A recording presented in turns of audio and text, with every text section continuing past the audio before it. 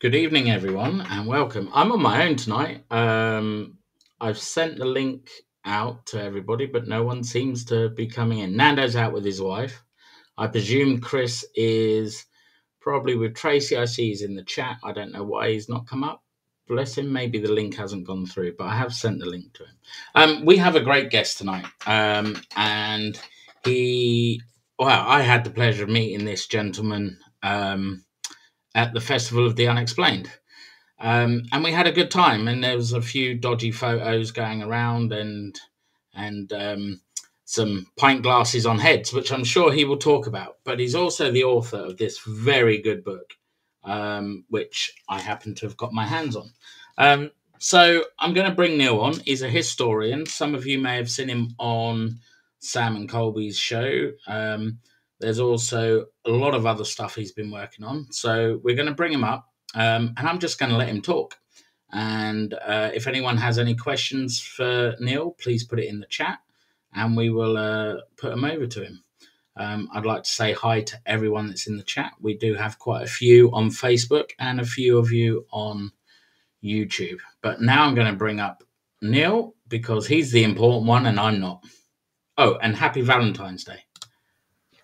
There. Good evening, sir. Hello. How are you?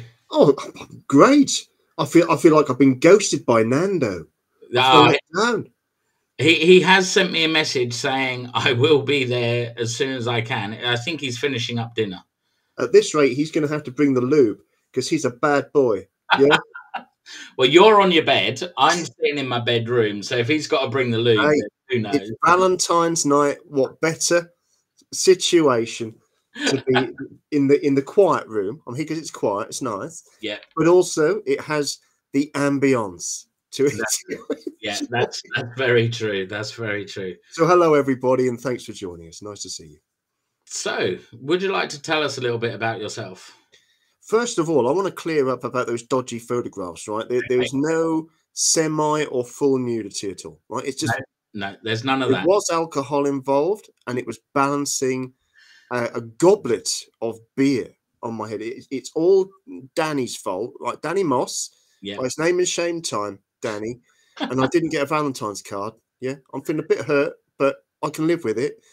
But Danny, you goaded me to that, and you paid the price the next morning. He did. He was very broken the next morning, wasn't he? He was subdued, should we say. And the scary thing was when we saw him, so we saw him just after breakfast, Nando was still suffering because they'd been drinking neat Kraken later on that evening. I did see the bottle. I did see it. I passed it. Yeah, that's what I done. I just passed it the other way. But hey, enjoy.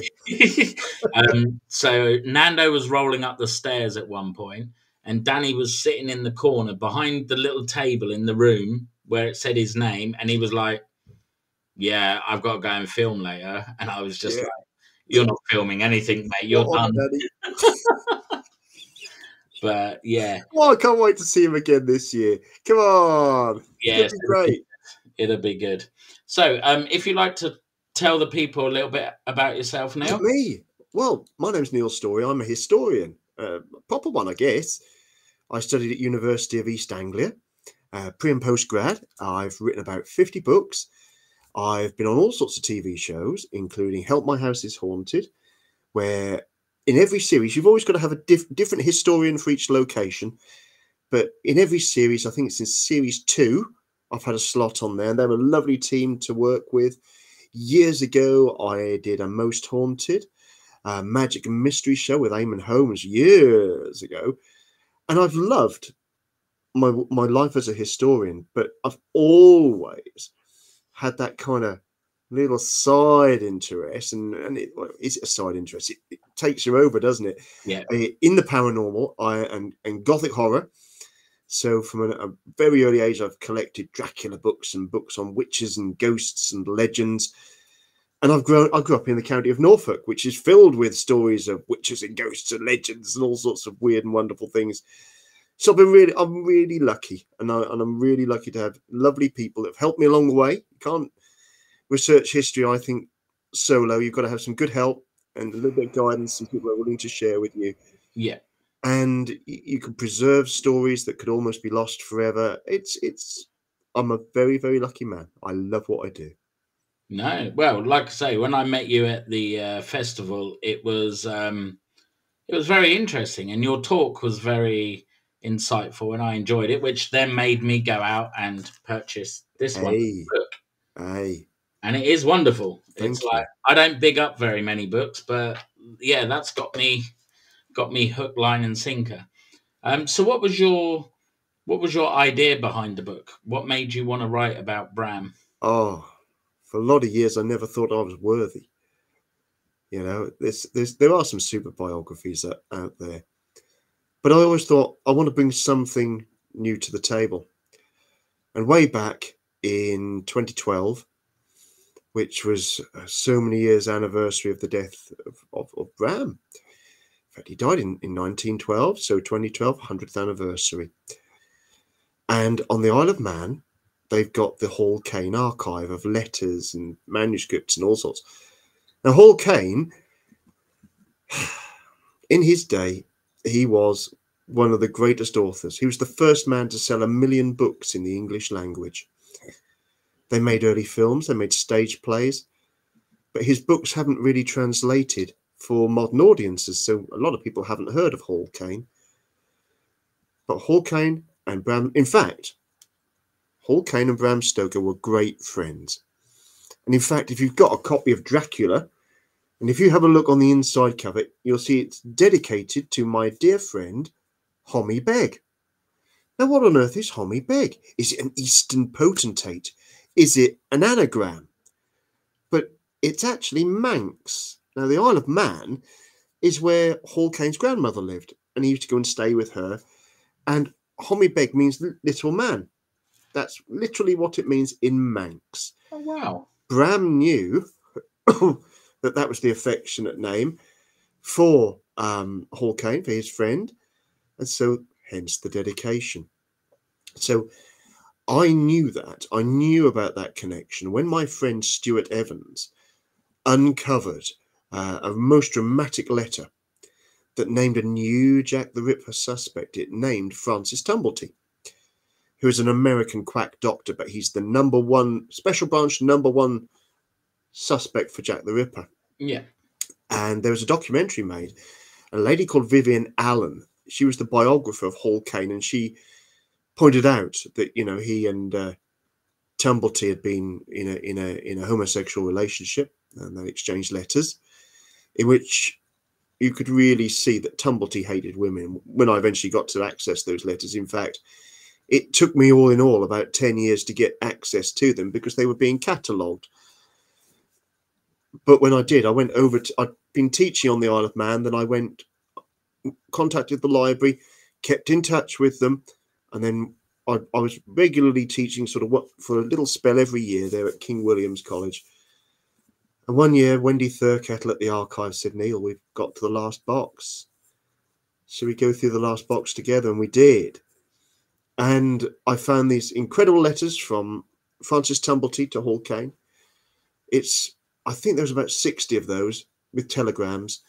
So that's regarded as the greatest collection of letters from a contemporary Jack the Ripper suspect ever published. So they all went into the Dracula Secrets because I knew of the connection between Hall Caine and Bram Stoker. So Bram, once you read Dracula, you can see that there's clues in there that he alludes to the crimes, the Whitechapel murders, the murders of Jack the Ripper in 1888. And there's all sorts of... Bram used to love putting codes and secrets into his books and in jokes with his friends. So it was lovely to write that. But I thought, immediately after that, I'd found all these letters from Bram Stoker to Hall Caine. I copied them all, photographed them, and I thought one day I will do something with them. Yeah. But 2012 rolled into 2013, and my life as a historian, a social historian, I've always been interested in military history, not the grand battles and stuff. You've got to understand those, of course. But I wanted to know about the stories of ordinary men and women that did their bit at home and abroad, soldiers and on the home front. And I dedicated my life throughout the centenary of the First World War to creating special events for communities and cities like Norwich, County of Norfolk. We had our biggest exhibition of the Great War in Norwich, and in Newcastle, working with the cathedral and a host of other places to really tell the story of these ordinary guys. So I didn't get round to Bram. Okay. But once it's 2019, it's the centenary, and my love of working and in the realm of the First World War, the stories, that will never go. But I've now been able to focus the last few years really on that archive of Bram's letters, because his handwriting's a blooming nightmare. He even made a joke about it. And in fact, Dacre Stoker, who is the great grandnephew of Bram Stoker, we get on very, very well. And he's been so supportive, as have all of the Stoker family. We make a joke that Bram's handwriting is Stoker-ese. You can hardly read it. But he was writing like 50 letters a day sometimes. Yeah. So it took a while to translate those, and I've been collecting Bram Stoker material now.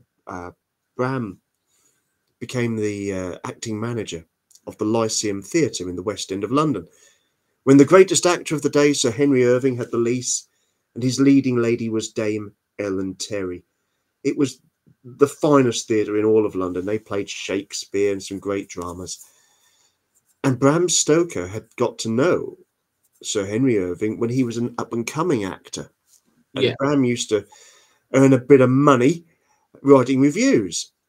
Well, not really earning any money. He earned the tickets. He got the tickets for free, but they didn't pay him for his reviews. He just wanted to go to the theatre.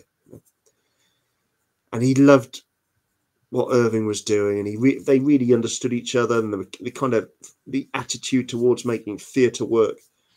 So when Irving takes over the Lyceum, Bram becomes his acting manager. So there's all sorts of letters and correspondence associated with the theatre, written by Bram, places they've been, newspaper articles, tracking down obscure stories, because Bram didn't just write Dracula. He wrote a number of other, he wrote non-fiction articles interviewing famous people, and a series of books, over 10 novels and novellas over the years. Good stuff. But they're almost all forgotten. I think people know about Lair of the White Worm. Yeah. And when Henry Irving died, he wrote this 2-volumed biography, which were personal reminiscences of Henry Irving by Bram Stoker. But when Bram died, that was supposedly his greatest literary legacy. Dracula was just with the other fiction works. But Dracula, first published in 1897, has never been out of print. Oh, wow. I just wish Bram could have seen its success. Right. Chris has now joined us, so he's finished his Happy Valentine's Day. Hello, Chris. Hi, Neil. Hope you're well. Sorry. Very well, thank you. So I'm late. Are you steaming? Is your beard on fire? No. Are you steaming? No, he's smoking. He's got a cigarette. Oh, you bad boy. Ah, look at that. Like your style. Good man. Yeah, hide the cigarette. So how long did it take you to write this? Oh, I mean, all in all, it's most of my life collecting the material, but I would have thought probably the best part, 2 to 3 years, all in all. But I normally write another book at the same time. So if I kind of get to the end of research of one, if I need a break from it and I need a complete break for a little while, I'll write the other one. So there's normally a couple in tandem, you know. Okay, that's cool. That's interesting. But I love inhabiting the realm of Bram Stoker, going to places that he used to love, to go to eat and visit them, places like Slains Castle and Edinburgh. I've been really lucky that my work takes me around the country to those places, and wonderful paranormal tours, with American guests and wonderful people like Dave Schrader. We got that, haven't we? I love touring with Dave and Annie Perron, who wrote the books that turned into the film The Conjuring. Yeah. And Annie is easy company, one of the most lovely, soulful ladies around, you know, nice people. So I'm really lucky to go on my mysterious adventure tours. Ah, that's all right. That's good. Again, if anyone has any questions, can you please like send them over in the chat so I can relay them? So since the festival, which was back in August last year. Wow, is it that long ago? Yeah, I know. Wow, It's gone really quick. What have you been up to? what have I been up to? Well, I can't say too much about some of it Okay. because but I can kind of say a little bit. I've been filming the new Celebrity Help My House is Haunted. Oh, okay. So there's yeah. So there's one out now. Yeah. So you never know what might come along in the future.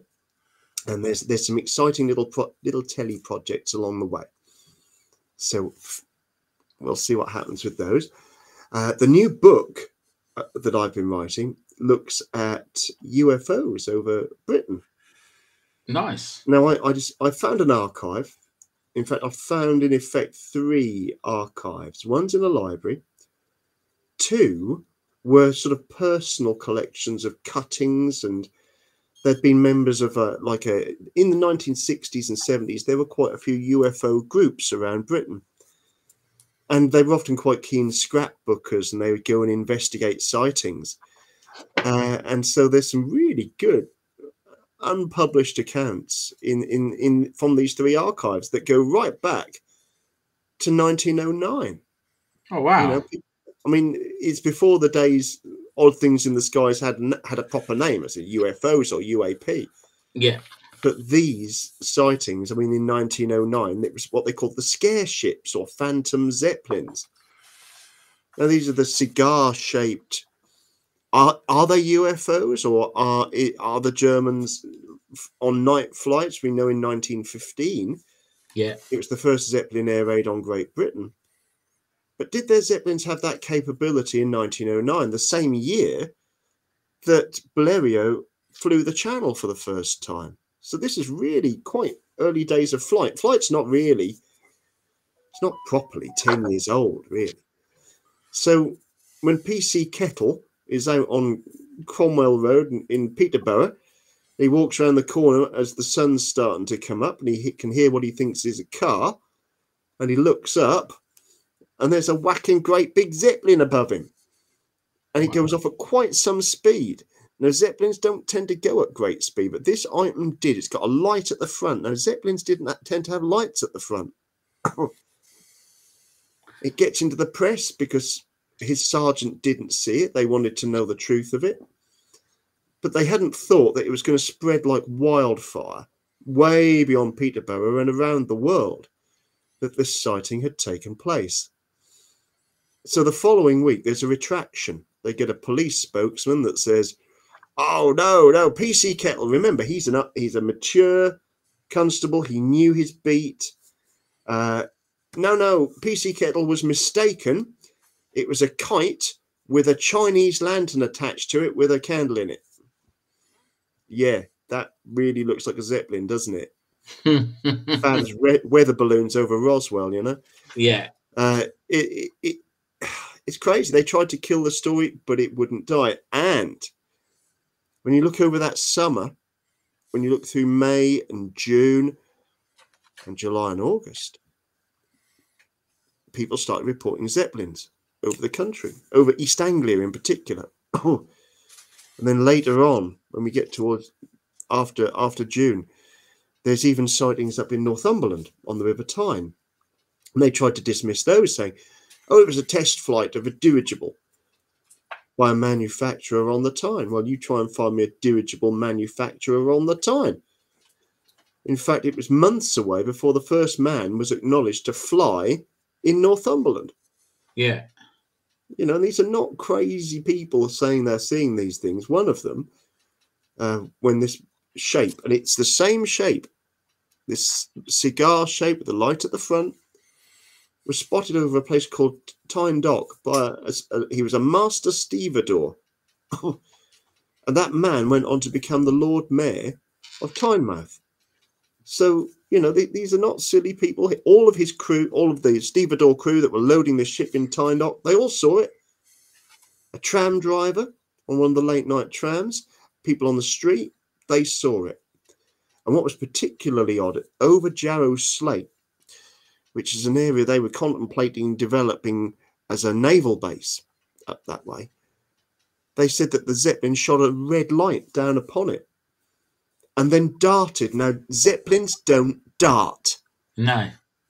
And this thing it's described. I mean, I don't make it up or change anything other than I quote the transcript. There it is in the press. Wow. So something odd's going on. And it just made me think, because one of the accounts of the Rendlesham, and they've got this strange UFO, literally an unidentified flying object, over the storage facility where they had the nuclear warheads, that too shone a red beam down. Just intriguing. Just intriguing.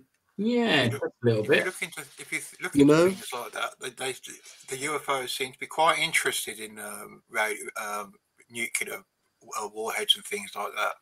There's been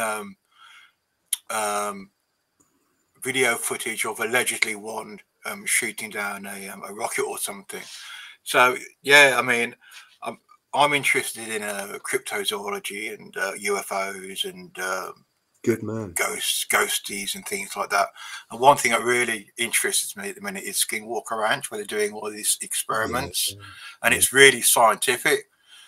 And I was reading something on the web about Skinwalker Ranch. I think it was Fugel's interview. He said they found something, but they can't release it to the public because the public will just freak out. Yeah. But they're doing really kind of like scientific experiments. Yeah. And it does make you think, actually, had facts and fiction fused together, and now it's so hard to pull them apart. Or, you know, when they may have got a hold of some kind of fact the public has, they have to kind of like suppress it, you know, erase it. I quite agree. Yeah, so much, even down to those earliest reports, they've been suppressed, and it's a nightmare not to go down the rabbit hole of conspiracy theories. Oh yeah, yeah. You know, so my book doesn't pretend to do too much of that. What it does is go back to the original reports and transcribe them, tell it exactly how it is, how it happened. And it's nice that it says there's Katie Forster there. Rendlesham is a UFO hotspot, and absolutely right. I have visited there with my friend David Youngs, and we called in on Brenda Butler, who's not far away from there, and along with Dot Street and Jenny Randalls wrote really the first book on the Rendlesham incident. Where is Rendlesham? I haven't heard of it. Rendlesham is in Suffolk. It's near the twin bases, RAF Woodbridge and Bentwaters. And on the RAF Woodbridge base, that's where they had the nuclear storage facility, and it's the Woodbridge, what they call the East Gate, the back gate. That if you imagine, you've got two airfields. They're built late in World War II, 1943. They're RAF, but from 1951, they are signed over to the United States Air Force. Oh, okay. So in effect, you know, that they're fields of Little America. The back gate of Woodbridge is known as the East Gate, and it's like a service road between the two. And that's where two guys were on duty. It was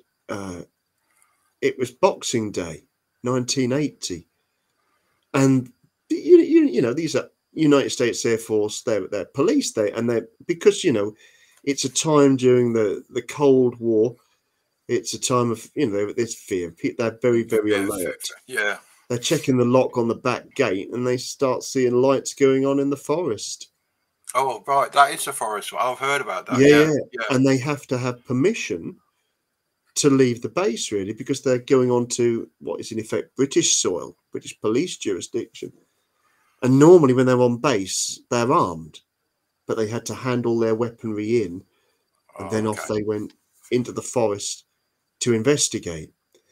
The main men for that was John Burroughs. He was airman first class, and the sergeant was Jim Penniston. And there was also Ed Cassabag. He was kind of Penniston's driver. But John Burroughs and Jim Penniston, they got up close. Mm-hmm. There's some remarkable stories from those two guys about that encounter. But they got, what can you do? You see this thing and then it goes, it disappears. It's surreal, isn't it? I think, that's it. Yeah, when you see something unexplained and the question marks start popping top of your head, you've seen something that's kind of not normal or not of this world. But what the twister is, and you're like this, that of course the next day there's the camp is alive with what are these guys seeing, and there's all sorts of rumours going on, both Bentwaters and Woodbridge. So the deputy base commander is Charles Holt, and I've been in touch with Charles. I can call him Chuck. I'm quite honoured about that. He's a lovely, lovely man, a true gentleman, retired full colonel, spot on. And you imagine, that's the deputy base commander. He's got to try and make sure that all this rumour stuff, he's going to quash it, right? Yeah. And you get the next night, there's more lights seen in the forest. Happens again, yeah. And the security guy, Lieutenant England, has to go into the Christmas party for the officers. And the full-on base commander has to tell him, and he deputises Lieutenant Colonel Charles Holt to go and investigate. Wow. And he does. And he sends over what they call light alls. Now, light alls are used, if there's an air crash at night, these are more powerful than floodlights. They will flood the area with light. Right. And they go over to where this alleged crash site was. Lieutenant England takes him over there where Jim and John had seen the thing the night before. And they're looking around the area and they tried to start the light alls. Now, these have to be reliable. They have to be super checked. Job done. They won't play game. Dead. Oh, right. So Colonel Holt's got to send back for more light alls. Now, he'd spoken to, there's a kind of disaster response team. And the guy from there, they got him to bring over Geiger counters and his camera because the guy was actually a professional photographer. And they're using the Geiger counters, and this is incredible. And you can find it on the internet.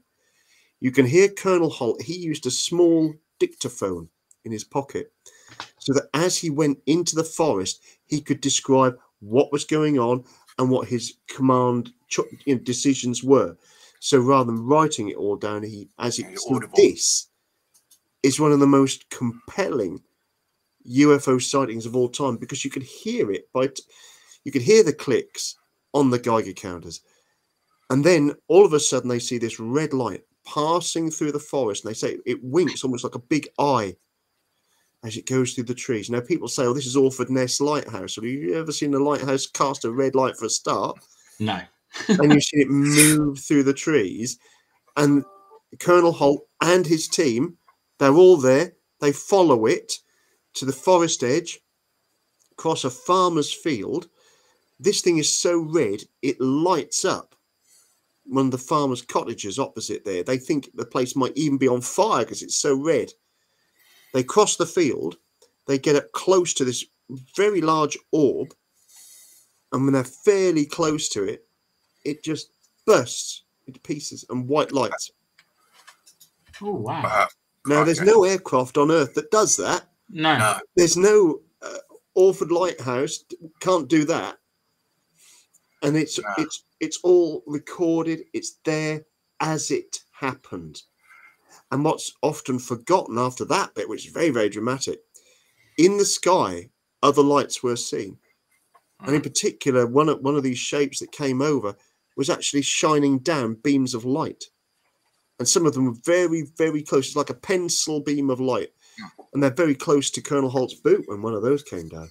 Wow. Weird stuff. Weird stuff, yeah. That's interesting because I lived in Swindon for a little while, and people said Swindon's quite a good hotspot around that area, Yeah, and Stonehenge for aliens. absolutely. And you were right to talk about nuclear facilities. So this is not just weaponry, but this nuclear power stations, places like Sizewell.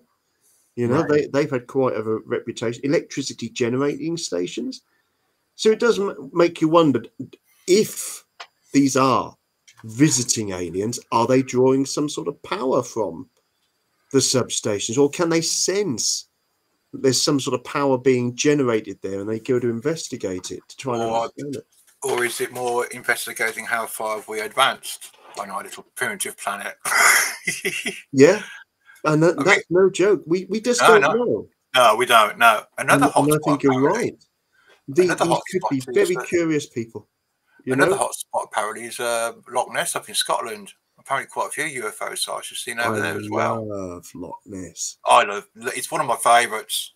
It's tidal. I couldn't believe it had waves. I couldn't believe it. Oh yeah, it's got yeah. There's a beach on Is Loch that the Ness. monster going through the water that's causing the wave? Well, it's interesting. It really is. I mean, they say monsters can't exist, but my argument, if you coelacanths can exist from the prehistoric ages, so you can see monsters, and they were around the same time as dinosaurs. The sea is a very deep thing, and there are channels underneath them, caves and all sorts. Yeah.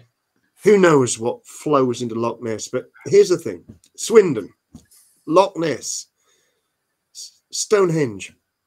They're all places that people go. If you're in a city, that's your daily business, isn't it? Right? Yeah. There's lots of people there, and we often do look up nowadays. Do have a little look up. It's a population density, so there's a good chance people will see things. If you go to a historic place like Stonehenge, you're taking in the atmosphere, big clear sky area. You look up. So maybe in sparsely populated areas, they see UFOs there too. It's just, I think you'll see more UFOs in densely populated areas because there's more people to see them. So there's a couple of comments here that have made me chuckle.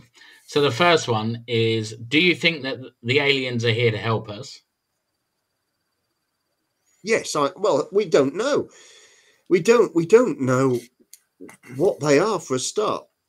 So are these ancient inhabitants? There's an argument for they even come from under the sea. Yeah. Or are these aliens? Are these are they ourselves from other dimensions that can now travel back in time and look at us? Okay. Are these interdimensional craft? I think they're definitely interdimensional. Absolutely. Yeah. If you look at Skinwalker Ranch, there's a lot of kind of interdimensional wormhole thing anomalies going in. Things suddenly coming into view into the sky, then suddenly disappearing. Yeah. It's because it's all science. I mean, they're not stupid people.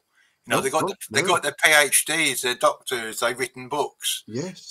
So it's when you look at the science of it, it's quite if you watch the night sky and you be mindful, if something behaves in an odd way, if it's a shooting star, they tend to go one way. They are, don't they? Even if you see something move horizontally across the sky, if it's not a plane, and it's even satellites find that sort of movement a bit tricky.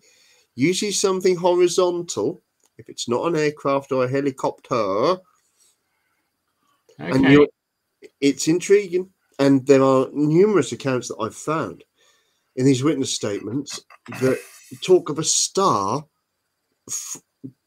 coming down to Earth, and it's really odd. It's not the one in Jerusalem, was it? That thing fell back and shot back up again. And that's not a silly suggestion at all. You just don't know. In fact, if you look on iconic images from right back to earliest depictions on the walls of churches, there are often some really odd things tucked away in those clouds that sure as anything, they don't look like angels. You know, there's holes in the sky with beams coming out. Oh yeah, yeah. Yeah, They're quite interesting. They are. my mind, ultimately, I'm fascinated with the paranormal, and they're great stories. So, from my point of view, I'm here to share those stories. If it's a false thing, I want to debunk it if I can. But if they're just great stories, I don't know. Do I want to solve everything? No. No, that's it. Is it So, solving or understanding? That very good. Yeah, spot on, Chris. Yeah, and I Katie don't has want to asked, understand everything either. I want some mystery. Yeah, yeah. Katie said aliens have been here for centuries, but she now thinks most of them are leaving because of what we've done to the planet. Well, I like your point there, Katie. You said some good stuff tonight. I think, and talking to my friend Annie Perron, and she's a very spiritual lady that has wonderful connection. I think with people from other worlds or interdimension, whatever it is, I don't know. But she seems to have this great affinity, and she seems to think that those that are amongst us, and there's all sorts of things that go on in this world, but she likes to think that they're there to save us, to help us. And some will flee, but that's rather like people, isn't it? Have you seen The Abyss, the director's cut? No, I haven't. What happens in that? Oh, if you try and get hold of the director's cut of The Abyss, Yeah. Where it's not really a spoiler, but this ties into about aliens. I can't remember all of it, but the general gist is they kind of question and ask why they hadn't shown themselves, and I think they project something with the future of tidal waves and things like that, and say this is the reason why you're destroying your planet. You know, and it's quite an eye opener. To be perfectly honest, it is good. It's very, very good if you can get hold of it. The Abyss, yeah. Well, I'll give that a whirl. The director's, but it has to be the director's cut. Cheryl King, one of our Tasmanian friends, she's been with us since the start. She asks, do you believe in the paranormal? And if so, why? Thank you for that, Cheryl, and greetings to you. Yeah, I do believe in the paranormal because I've seen things that I can't explain. And I conducted my first proper ghost hunt when I was at college in 1988. And I've told this story a few times, but I mean, that was bonkers. It was a very ordinary terraced house in Great Yarmouth. And we'd been in there all night. We'd got a very big, clunky old video cassette camera. You know, you put a brick in the side of it, clunk. Yep. And we got nothing on it. But what was weird, that everything cut out during the night. And everything, we had an electronic thermometer thing and the video camera. Everything cut out. It went very, very cold. There's a video player in the lounge because it was someone's home. And we could still see through the lounge and the diner, through the kitchen. You know how terraced houses work, because you kind of have your lounge, diner, and then you have the kitchen and bathroom, bum, bum, bum, bum, all the way up. We could see that when all of our stuff had cut out, that the fridge was still, and you could hear it buzzing away, and the light was on. Interesting. So we thought, well, maybe it's a fuse box issue or something, but no. What was weird was that the electric came on slowly, and they didn't have a dimmer switch. It was like somebody just turned it back on again. That's I haven't weird. really seen that happen before. Spooky. Anyhow, we were there until the morning, and we were clearing out our clunky equipment. We shut the door, bang, like that on the Yale lock, and inside the house we heard boom. What's that? What could it be? So my mate went upstairs. Went back in. He went upstairs, and I went into the lounge where we'd been. And the girls had worked in costume and textile, and they were makeup artists. You know, they were at college doing that.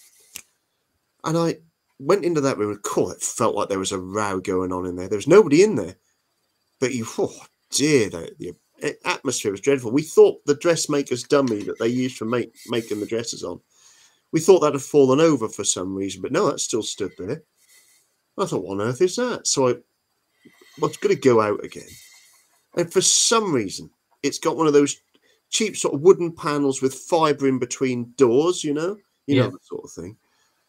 And they're flat against the wall. And I thought, I'm going to look. I don't know why. I just looked behind it. Now, remember, we've been sat in that room all night. When I pulled the door like that and I looked behind it, remember, that's the door I'd opened. Yeah. Behind it was a pair of dressmaking scissors like that. Bang. With even the point through the door. Wow.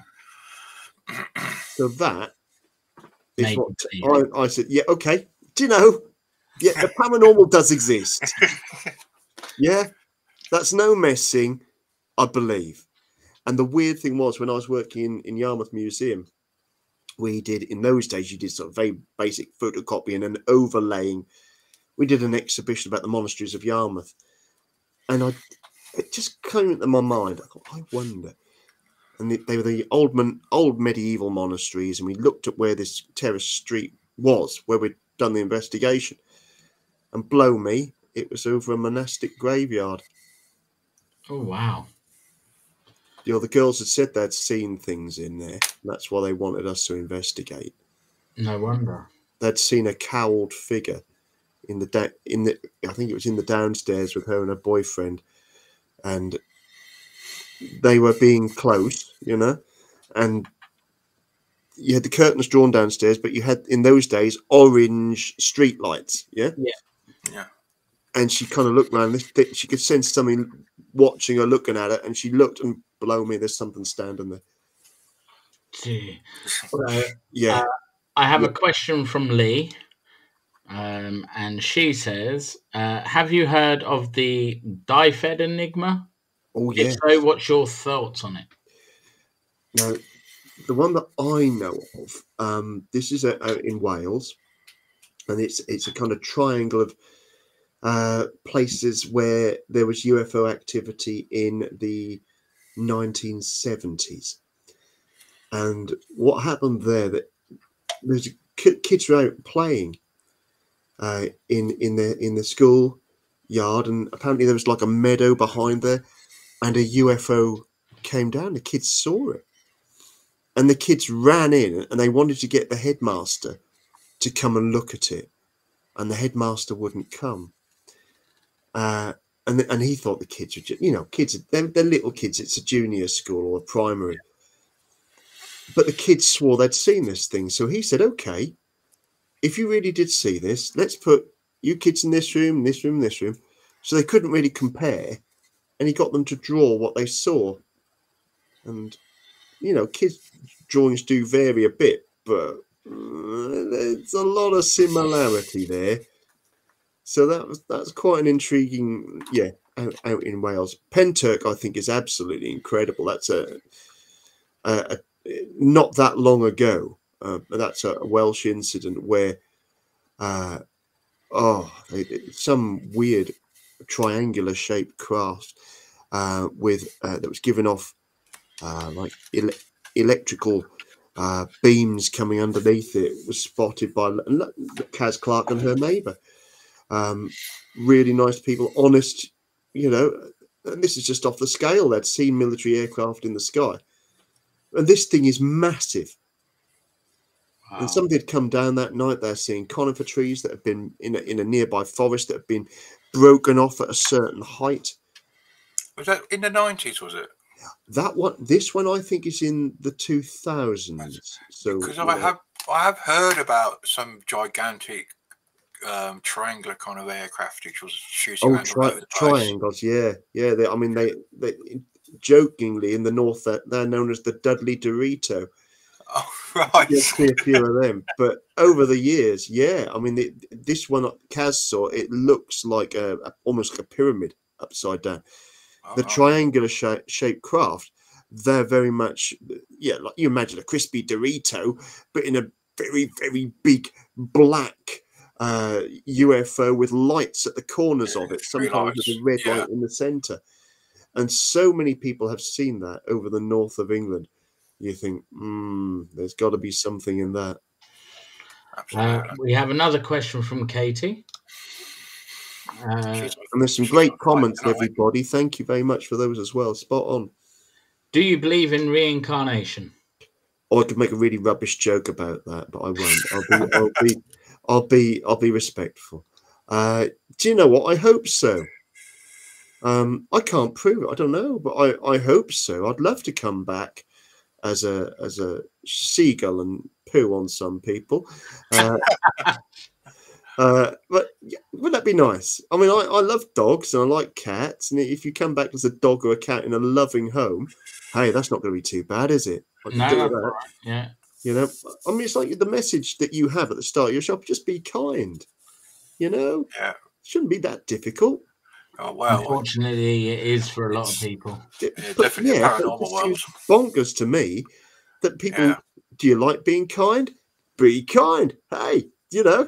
You like it? Do it. Because I tell you what, being kind does a lot more good for you than being nasty. A really good friend of mine, Martin Folks, very spiritual man, follows the ninja path. Lovely, lovely fellow. And he once said to me, he said, what's in you will surround you. And I thought, hey, I like that. I also like the one where he said that you get a lot further with honey on your tongue than vinegar. And I like that. Okay. And let's face it, honey on the tongue. It's Valentine's night. Anything could happen, boys and girls. Oh, wow. That's the end of the live stream. Goodbye, everybody. Yeah. You know? Chris is off to get the honey and to find Tracy. Absolutely. I've got salad cream. Well. Oh, and thank you, everybody, for those lovely, kind comments. You know, we've got smileys, we've got cats, a little laugh. Yeah, everyone's enjoying what you're saying now. Tracy's off. She's off now. Yeah. We have another. What do you think about the alien incident reported in Livingston, Scotland? Yeah. This is Bob. He's a forestry worker in the 1970s. I think so. Bob's the name of the alien then. And you imagine this? He's an ex-World War II. He served in tanks. You know, really down to earth forestry worker, right? You know, he does his. You know, checks fences. Really, a man knows nature. Married for years. You know, got a lovely Irish setter dog, and he's off to work. He's got to check some fences, make sure everything's there. Racks up. You know, he's walking through the forest. And there's this UFO that looks like a sort of metal version of the planet Saturn. It's not as big as Saturn, but you get the idea. This thing is about 30 foot high. It's a whacking great thing with little prongs all around it with little rotors on it. He's not going to make that up. I mean, that's not even a standard UFO. This poor guy has seen it. And as he's looking at this, no kidding, right? As he's trying to take in what he's seeing there, two things that he described like a sea mine, or if you imagine like circles with all those prongs coming out, and the things come rolling towards him very, very quickly. And he smells this kind of weird, like brake fluid or burning tires or whatever, something like quite acrid. And he can feel the things have latched on the side of his trousers, his legs, they've torn his trousers. And he's being dragged along and he's got to fight for all, and he blacks out. But something must have meant that he didn't get dragged onto this thing. And he comes to, and his Irish setter is nearby, and he's been terrified. So what he does is he tries to get back to his pickup truck. And he does. He's got to crawl half the way, very, very disorientated. He managed to get into the driver's seat and he tries to use his radio. And he does connect, but he can't speak. He's lost the ability to speak. Now, it could have been terror, or what was this acrid smell that was taking over him? So, and he what's he going to do? And he thinks, well, I'm going to try and drive back. And the thing is, he messes up the gears and he ends up in a ditch. You know, the bloke's just had something be off the scale happen to him. So he walks home.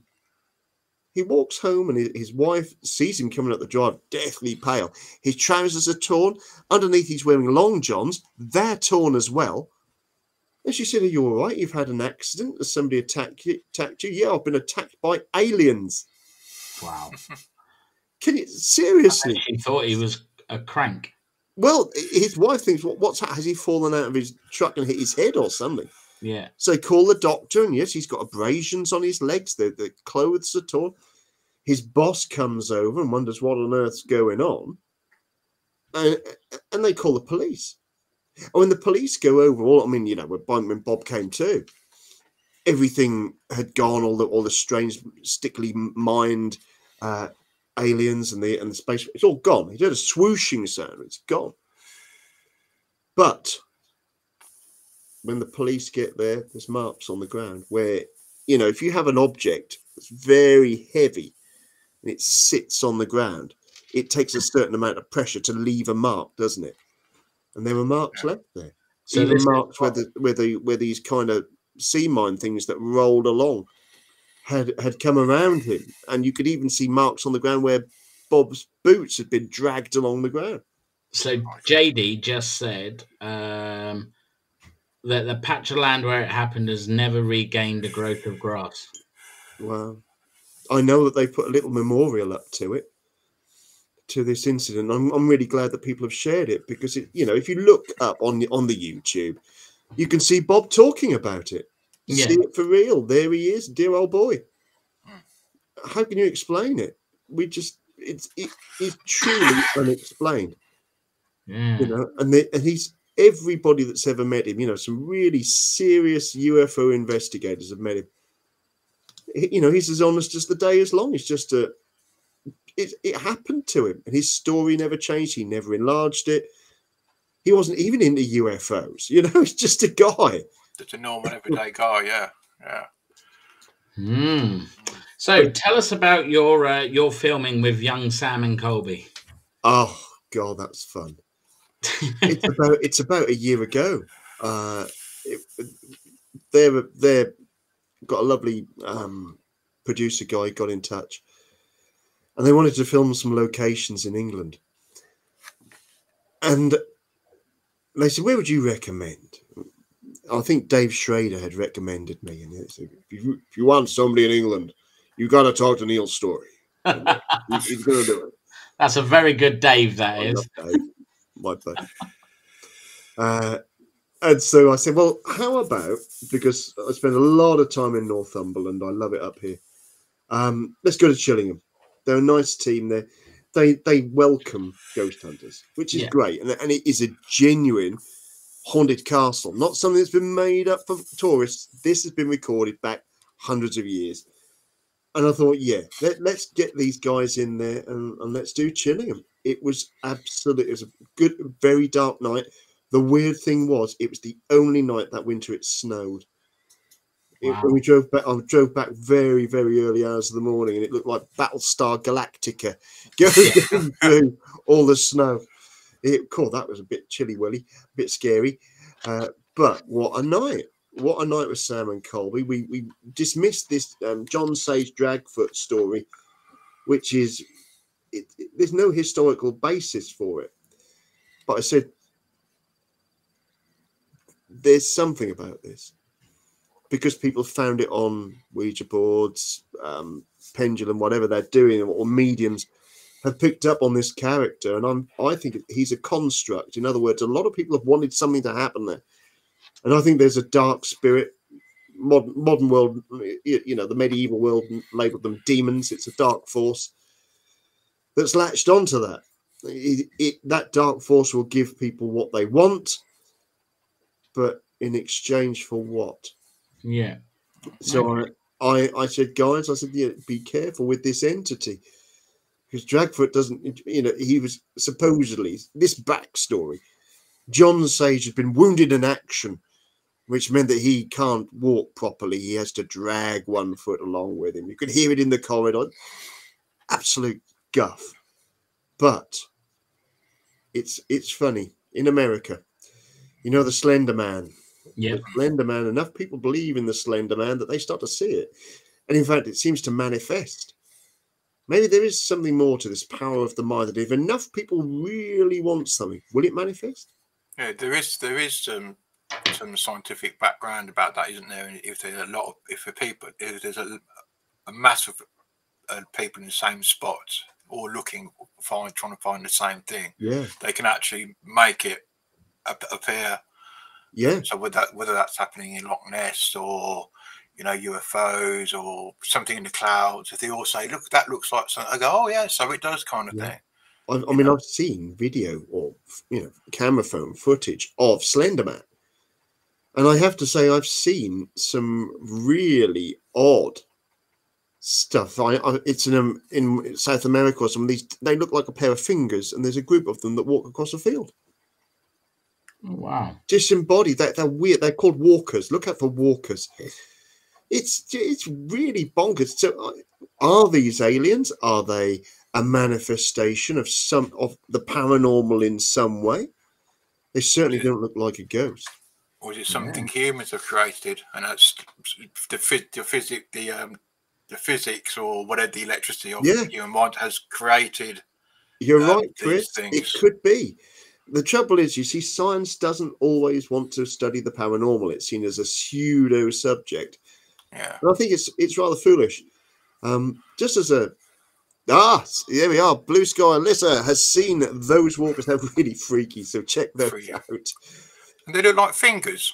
Walking. They almost look like white fingers, or like very tall, skinny people as well. There's the Slender Man. There's some really weird stuff going on out there. That's bonkers. And it's not America. There's lots of weird manifestations. We would know it. They're not ghosts.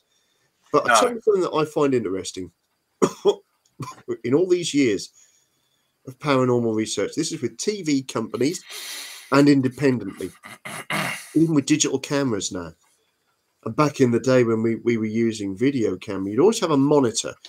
So the cameras are with the cameramen or women, and you have a monitor at your control center. I'm normally sat next to a director, and sometimes, and this includes lock-off cameras also, you will see them.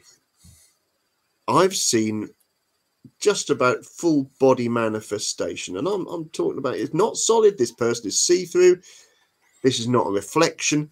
This is something. I suspect it's probably a replay rather than a conscious ghost. It looks like a replay. They're the standard ones, and they're not always in very, very old clothing either. But I've seen them on these monitors, and we've got really, really excited with it. Right, there it is. Boom. That's going to set everything alight. Do you like the stone tape theory? Well, I'll come on to that in a minute, Chris. But the point is, when you play it back, now remember the camera's seen it. Yeah, we've seen it. You play it back, and it hasn't recorded. So how does that work? How does that work? Yeah, and I bet there are people maybe watching this show now, or people who will, and they'll know it, and we all feel we're going bonkers because we've captured it. I've even done it. I've seen it on a digital camera. Where they have the small camera, just a little handheld Pentax or Lumix or something. I've seen it. And when we did a ghost night on the North Norfolk Railway about 5 years ago. And you could see this thing on a bridge where there'd been a number of suicides over the years that had been moved to the Heritage Railway. There was something it was dark. It's 10 o'clock at night. There's something moving on that bridge. It was an official event, all locked off, nothing there. But when you tried to play it back, weird. Crazy. Now, Chris, stone tape theory. I'm with you, brother. And now, this is an interesting thing that dates back to the 1970s. It does, yeah. And I think it actually began as a TV play or a film. Yeah, I think it started a play, and then the BBC did and that's what it's most famous for, the film. Yeah. Play for Today. That's right. Yeah. Yeah, and the idea was that stones and surroundings, if there's there's a murder in a room or something happens regularly, or if people have been held prisoner in there or something like that, or died in there, they can leave a trace on the wall. It could be a trace of misery. It could be a smell, and you'll have a laugh at phantom smells. I mean, you know, if you really do see a demon, there's a reason why you smell sulfur, and it isn't coming from that demon. I'll tell you that. But the point is, there are ghost smells. If you go to historic properties, you might just smell lavender. And not every National Trust property uses lavender wax and sprays and stuff. Oh, You wow. might smell tobacco smoke. And these are just as ghostly as a headless horseman. So be aware. Dover Castle, I was in a particular area there once, and guys, the stench. And I thought, God, what? And it turned out that was like a midden area, centuries back. But the smell was just powerful. Oh, dreadful. So you never know quite how things are going to manifest. But the stone tape theory is that it's contained in those walls. And if the atmosphere is right, it's like a transistor. You'll tune in and you might just see a replay, a smell, feel a sensation, but something will replay. Wow. I think that's what a lot of things are, especially in castles. They're replays. It's just being there at the right time, the right conditions, and you know, and it will just, it's just like a loop, a tape loop. It'll just play the same thing over again. Right. And it won't move anywhere. It won't come towards you. It will just stay on that same trajectory where somebody's been walking or somebody's died, and you'll just catch it at that moment. I think everybody is born with a gift. I think you are when you're younger, but I think when you get older, you lose it. It depends. I don't consider myself gifted in any desperately strong paranormal way. The female line of my granny's family certainly had that gift right through their lives. It's a tricky thing. I think you can learn how to encourage it a bit more, you know, and channel. I don't think it gets kicked out of you, but I think everybody, and I'd really love to get this message out there, is that I believe everybody, if you've got an open mind to the paranormal, I'd say, look, don't give up on your electronics. Of course, we want to try and find that evidence, but try and keep your baselines pure. If you don't already do it, get into the place and you just sit in the room quietly as a group of you and get used to hearing the creaks and groans of an old building. And hear if there is a sudden snap or a door or whatever. And maybe you won't jump out of the old skin too much if you get more familiar with the sounds of an old house. And feel. If you go in with the electronics from, first of all, it's like not exercising. If you don't exercise muscle, you'll lose that power of that muscle. And I think that's part of your skills. Don't just rely on the electronics. Sense, see how you feel. And don't just tell me, oh, I'm frightened by everything. Well, don't bother then. Go and have a pot noodle or something. Chill. Learn how to feel temperature drops. Learn how a building feels and sense the paranormal around you. Doesn't mean your mind starts going and seeing things. It means that your mind is learning to filter out filter out a bit more of the fear and get a little bit more in tune with your surroundings. Then you can bring in all your electronics and all sorts, but keep your baselines pure. Not to mention, don't forget, if you're going in with all these spirit boxes and stuff, for goodness sake, tell the spirits what you're doing. Yeah. Because if the spirit's 200 years old, you've got a box with a flashing light with a voice coming out of it, it's witchcraft. So we've got Blue Sky has said, I wondered about doppelgangers. Are people simply seeing a playback of some emotional time a person they know went through? That's a very different area altogether. They say everybody's got a look-alike, haven't they? And I've met people that say, I've got a look-alike in town. They keep thinking they're seeing me. Chrissy's look-alike comes out on Christmas Eve. Aye. Yeah. When I saw Chris, I thought of my good friend Kate Hairgirl Ray. Do you know lovely Kate? And she researches gnomes. No. Oh, She's written a gnomes. wonderful book called Woolly Snots, which has got a picture of Chris on the cover. It's Oh, really God. nice. My name's now going to be known as Woody Snot, isn't it? Yeah. I'm liking that. So You've got it. She's normally at one of the Paracons or festival. Kate's really nice. She's a good soul in this world, you know, and she loves the stories of gnomes and little people. And hopefully I won't bump into her because she'll just say I've just met a 6-foot gnome. yeah, she will want you to come and sit on her mushroom in her back On a garden. mushroom. I can just see it now. Rob, don't get any ideas. I'm not saying a word. So we've had Lee's put this. It's in 3 parts. So I'll put up the first part. Had an experience in 2009 when I was the delivery driver for a cab shop. I was out doing a delivery and I was on a back road and driving past 4 houses. There was a wooden fence to my right. Then it goes on to say right side. So right side, and a man walked out of the middle of the fence. I slammed on my brakes, but I hit him and went over the top of him. And then she put, I got out my car, went round the back to check on him, and no one was there, but I felt my wheels bump over him. Wow. That's pretty... That's a little bit disturbing, isn't it?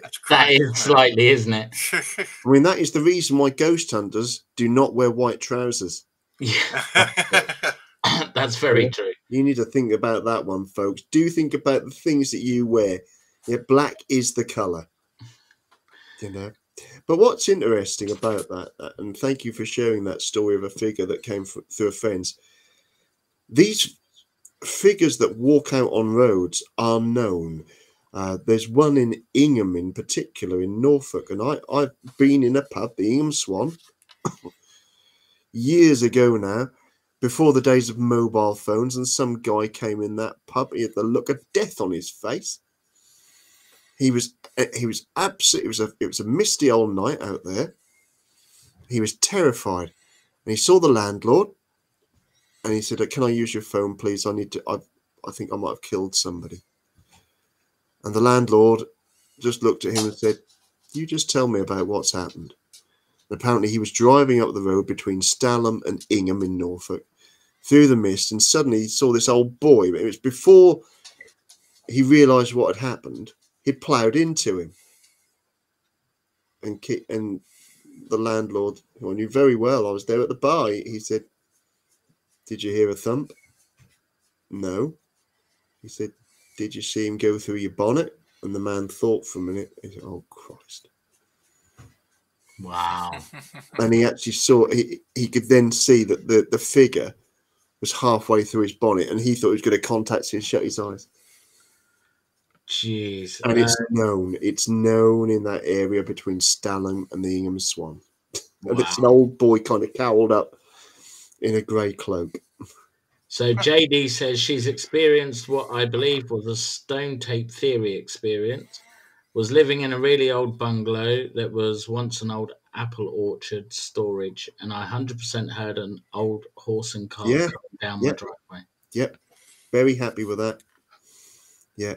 Replays are known, and I think they're far more common than are given credit for. I really do. Same way people talk about haunted railroads. I've heard about lifeboat houses, and they think that the lifeboat has been launched, but it doesn't hit the water. And they kind of go dashing in, and the lifeboat's still in its fastening at the top of a pier.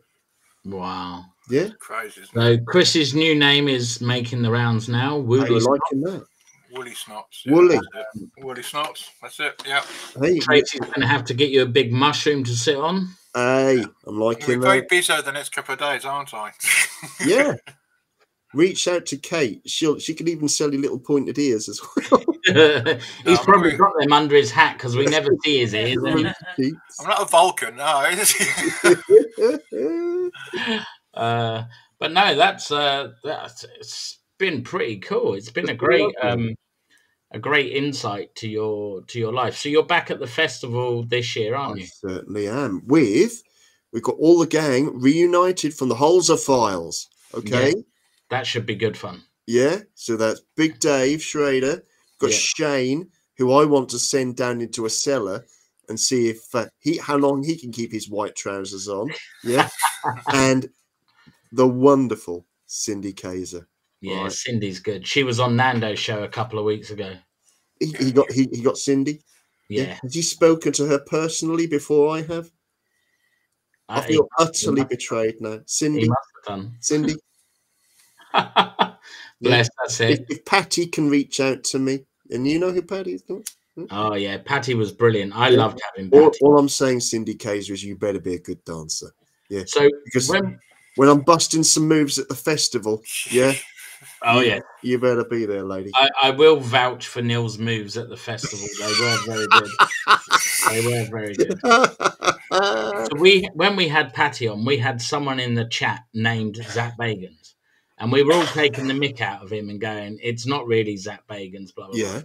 But having spoken to Patty since, it actually was Zach in the chat. Really? Yes, he was making sure that she wasn't going to drop any hints or anything as to what was coming up next. Would answer some questions that she put to him. Yes, because she's been on Ghost Adventures, hasn't she? Yeah, she's more now than one with him again. So yeah, they're very close friends. Her and Zach are very good friends. So, and why not? You know, I believe in power unity.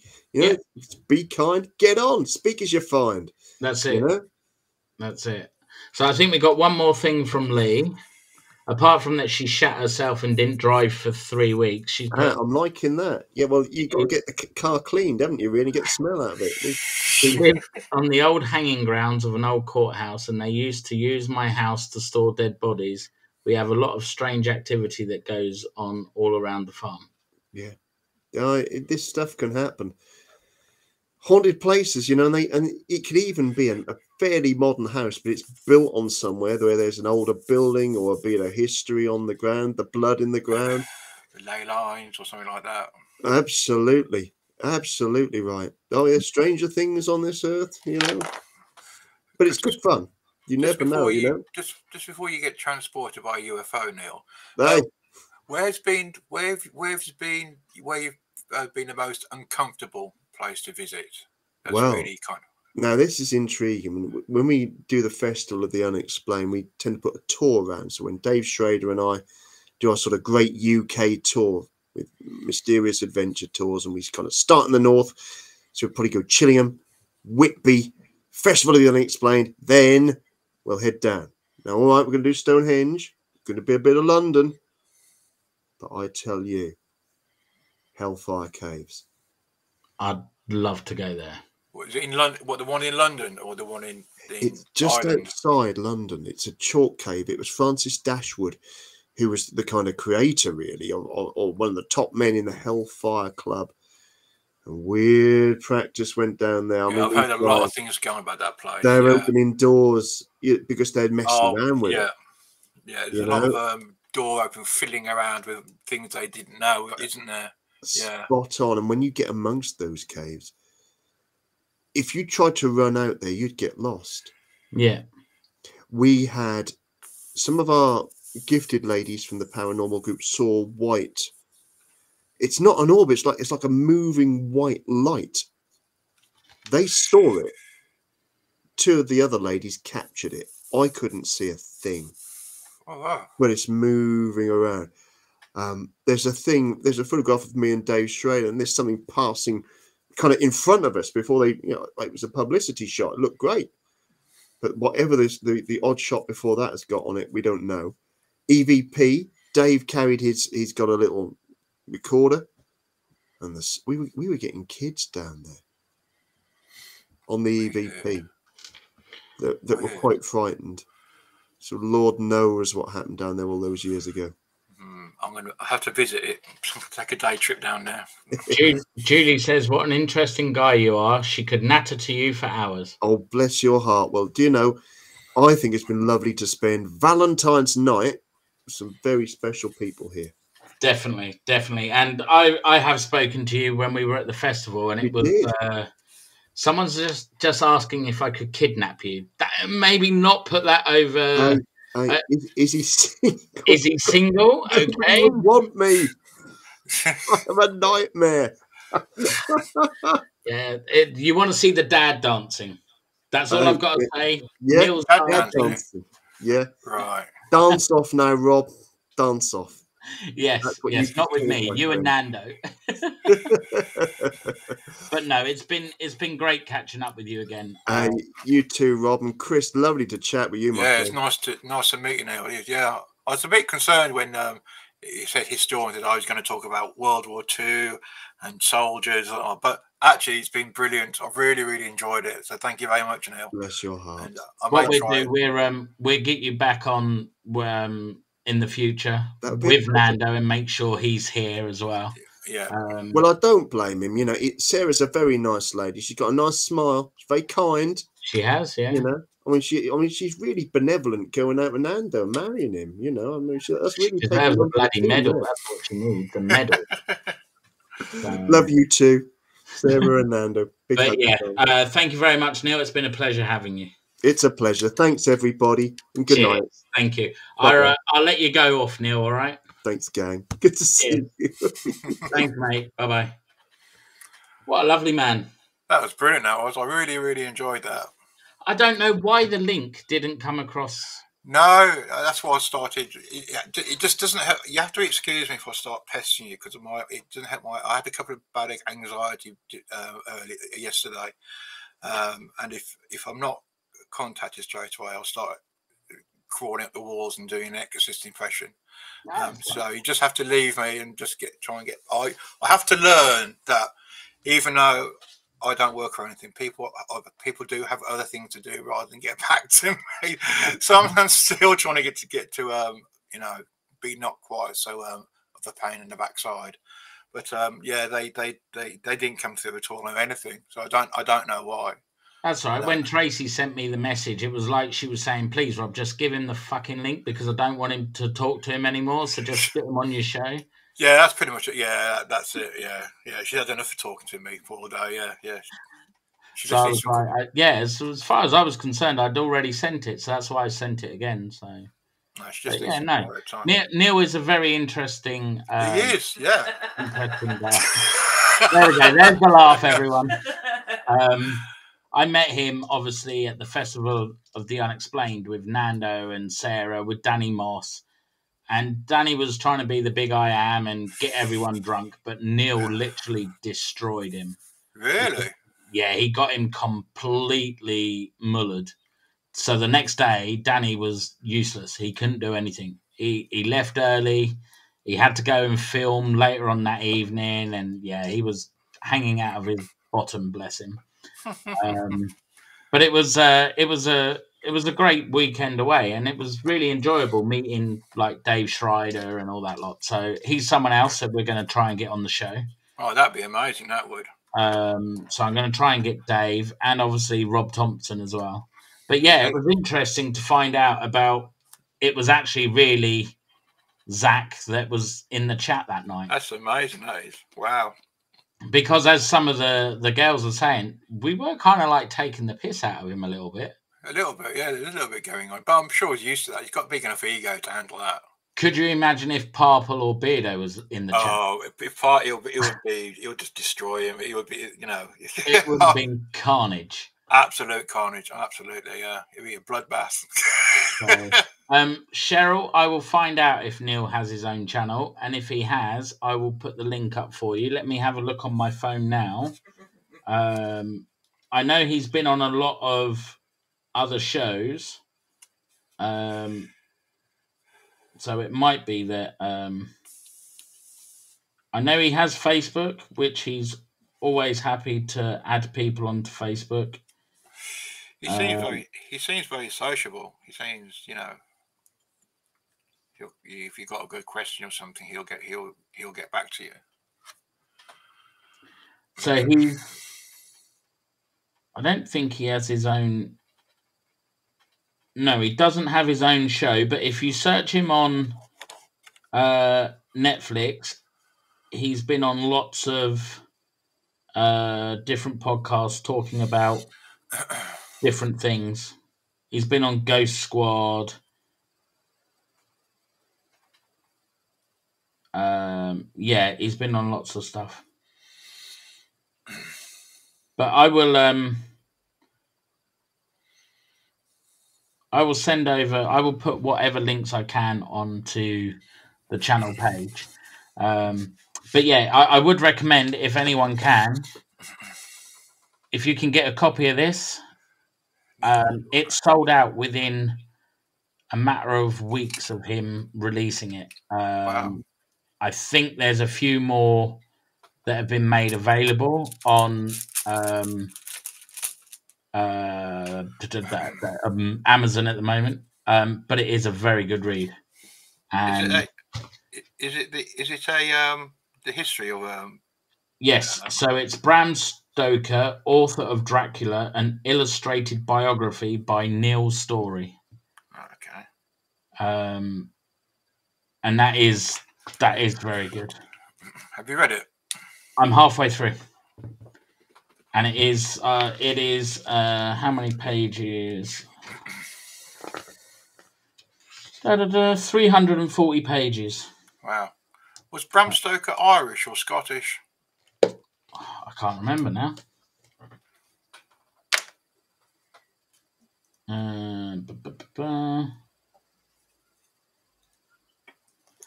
It's got things in the book. It's got stuff about illustrations that were unpublished. Some drawings of Bram and his wife. All original research, unpublished letters from Bram Stoker to other people. I'm not sure if this is right or not. I'm sure Bram Stoker was part of a paranormal society or something. Those back in the day. I know he was into his gothic. Let's have a look. Bram Stoker.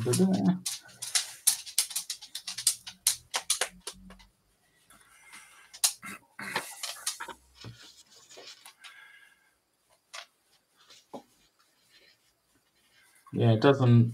Yeah, I'd have to go back to the very beginning and start again. Right. That's a great idea. Could do a book share club and save the trees. I have lots of books from people that I've met. I met Penny Morgan. If anyone knows Penny Morgan. What, the newscaster? No. She wrote a book on the elements of Epping Forest. Oh.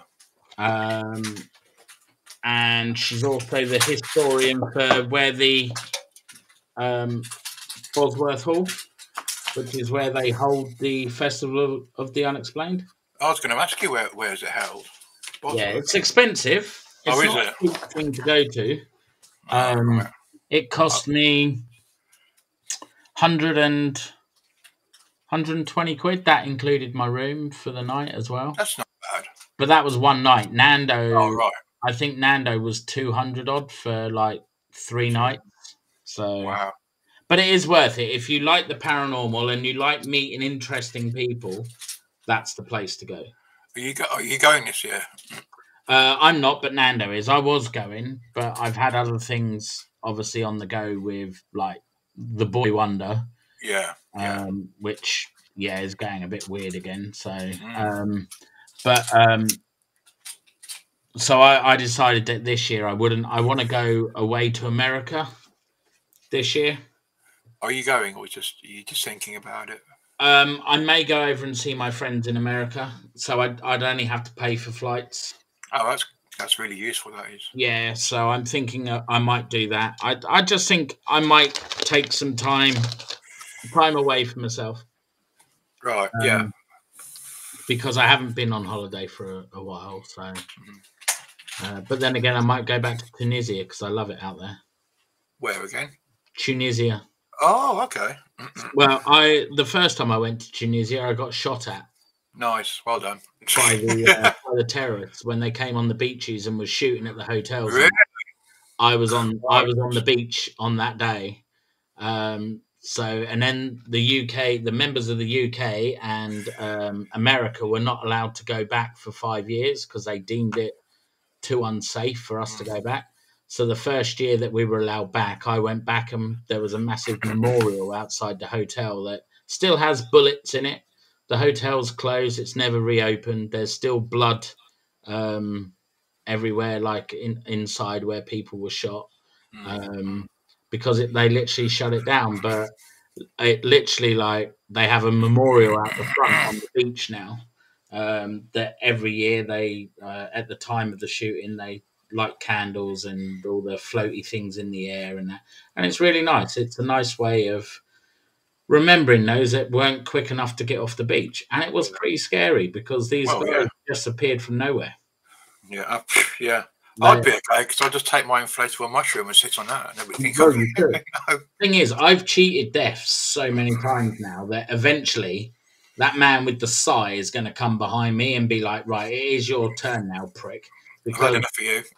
the first time I went to America, my flight got delayed, my connecting flight, and that connecting flight ended up outside the Pentagon. Bloody hell. So I'm like, and then I had a heart attack and I died for 7 minutes. And yeah, so that's 3 times. I can't have much more left in me. Oh, I don't know. You're doing well so far. It's all right. I'm plodding on. It's fine. And the last time I had, I think it was last Boxing Day, last Christmas. I had a seizure. Yeah. I suffer from non-epileptic seizures, and I can just remember I was having a seizure and Tracy coming over, and I just went kind of, and she called the paramedics, and they were with me for 3 hours trying to bring me around, and they carted me off in the ambulance, and apparently I stopped breathing, so they had to bring me back. Yeah, there were 2 ambulances and like 2 response cars outside our house. Well, I had like a 3-hour seizure, and I was in hospital for like 2 nights. Yeah, it's pretty scary, isn't it? Especially when you don't remember and you wake up. You don't know what's going on. Yeah. Well, I woke up in the A&E, and my younger brother was still in the area because it's just after Christmas, and he didn't go home until everything settled down. But you're right. If you kind of, where am I? What's going on? You know, you're so tired as well. You're physically exhausted and mentally exhausted as well. Yeah. You know, it took me quite some time to get myself right. You know.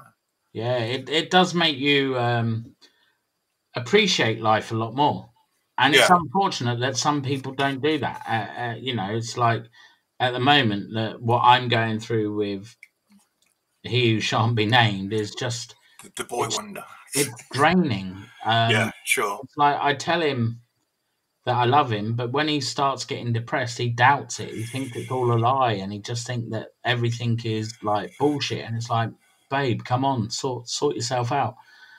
So I'm at the point now that I'm like, do you know what? I just can't be bothered. Yeah, I was like that last night when I was doing drawing. You suddenly, depression is like being smacked around the head with a mallet. Yeah, and suddenly everything just like seems to stop, and you're stuck in just blur land, you know. And then I was listening to music, but but whilst you're in that depression or whatever, it's just absolute nightmare. It really, really is. But you kind of start thinking, am I making this up, this depression? And you could feel the difference from when you're being depressed to when you're not, because it's like, you know, suddenly the clouds disappear and the sunshine appears out in your head, and it's like it's really, really nice. But it's not when it's depression. It's just a load of bollocks, really. It really is. So people are saying they don't want you on the other side, Rob. No, they probably don't. They're probably thinking, Jesus, we don't want you here. You're a nightmare. Chris, that must have been scary. That is the most scary part. Scary part is waking up and going, what? That's true. It's like when you wake up and you're in a room that you don't know, you're like, hang on a minute, how the hell did I get here? What's happened? Because when I have my seizures, I kind of phase in and out. I said to Tracy, I can hear you, but I just can't respond, and it's just this constant phasing in and out kind of thing. It's just you know, they when I go to the doctor, how long were you having? Well, I don't know, do I? Because phasing in and out, you know. Yeah, I wasn't with it. Exactly. Yeah. I just wrote it all down while I was having seizure kind of thing. Yeah. See, when I woke up from the cardiac arrest, I had a tube because I woke up 2 days later and I had that tube down my throat. So it's like you wake up and you're gagging straight away. Oh And you're God. like, what the hell's going on? So it's like completely different, like waking up, knowing that you were out having a good time and then waking up in hospital with everyone around you and they all look like you're about to die. And you're like, okay, what the hell's going on? What brought that on? Someone spiked my drink. Oh. Yeah. Geez. So it was the first year that I moved to Brighton, and someone spiked my drink on a night out. Well, actually, it was Gay Pride, and yeah, I woke up 3 days later at the hospital. Jeez. So Yeah. it was quite a weird experience. Yeah, I can well imagine. But yeah, video on Friday is about my battle with the Big C. The Big C, which I've had to go and have another set of bloods done this week. Oh yeah, you said Yeah. The bruise. Yeah, the bruise appear. Yeah, massive bruise as well for no reason. So the doctor was like, "Yeah, just come in and get some bloods done." Mm-hmm. I'm like, I'm not going through that shit again. See you later, Lee. Thank you for coming, and I'll email you tomorrow, darling. Yeah, I'm not going through all that again. I'm not putting people through it either. So I've already made up my mind. I've given Cam a long list of personal requests of songs to be played at the funeral, who's to carry me in, you know, getting cremated. All my life insurance is up to speed. So I've done it. I've literally and everyone says, God, you're very morbid. And I'm like, no, I just can't be bothered to fight anymore. I'm done. I'm done. I'm done with it all. All I want to do is, you know, if it is anything, then I just want to enjoy what time I have. I don't want to keep being sick because I'm having treatment and shit like that. Yeah. Fingers crossed it's nothing, and it's just that I'm a fat slob and laying in bed. I've bashed my knee and I've hurt myself, but I don't know. We'll see. I should find out over the next few days, and then I'll obviously let you and Nando know before I tell anyone else. Cool. Thanks. Could be good. Yeah. But you know, but yeah, with regards to the channel, it's going really well. Now that Mind and the Samaritans are on board, all their links are in each video now, so that they can see that we're sharing them out. And actually, I got a great email from Mind the other day, which they said they were actually very impressed with our Open Forum podcast. Okay. Where is it? Da, da, da, da, da. Mind the gap, please. Thank you very much for being a supporter with Mind. Your mental health podcasts are fantastic. It's great to see that you have a community that is interested in helping out people that suffer from mental health. At the moment, we currently don't have the means to send a speaker to come onto your podcast. However, we will be sorting this out. So in the future, if you'd like us to come and campaign on your podcast, we will be more than happy to do so. We always like people that advocate for mental health. Mental health is not seen as a priority within the NHS, which seems to be sad. But you can find helplines and information through various websites. And then it's given me their website, and that was from Supporter Relations. Really nice guy. Really interested in what we're doing. And yeah, it's like at the end of the day, it's if we're doing something that Mind think is good, then you know it's good. Absolutely. Yeah. Yeah, it's and also that you're being noticed as well. Yeah, Which is really really good. Because I mean these YouTube's it's a massive world. And to know that you're making a difference or people are taking notice is like wow. So yeah. when you think oh nothing people aren't taking interest, they are. So it just goes to show it's all worth it at the end of the day. Yeah, but that's it. It's like Lee on Sunday. That I thought that was a great podcast. It was really, really good. I apologise to keep darting on and off. Our dogs don't behave sometimes, and our little dog got out, and Tracy couldn't get him back in again. But they've behaved well tonight. They've been very good. We've kept the back door open. Tracy has behaved very well tonight. She doesn't need to go out in the garden to the toilet. She's done well. No, she's done very well. Wait for it.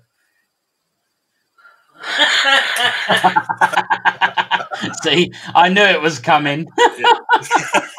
It'll be there somewhere. This is what we like. We like Tracy's laugh. Everyone likes Tracy's laugh. She's very popular. She's more popular is than very me. popular. Yeah. So, just imagine wow. if Mister, Tracy. I'm so sorry that you had two husbands that pass away. I wish my two ex-husbands were no longer here. They would make my life easier. But having two husbands pass away, that's quite crazy. And yeah, much love to you, my darling, for that. Jeez. I losing my nan was the toughest thing for me. And do you know what? It's really bad, but I don't think I'm going to be that worried when my parents go because of the fallout that we had when I was younger and we didn't like get on or chat for a while. I don't know if I'm going to be as affected as what I was with my nan. Yeah. I mean, I lost my dad. I've lost my older brother.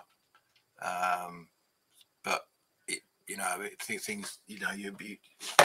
It does change your outlook on life. Mm.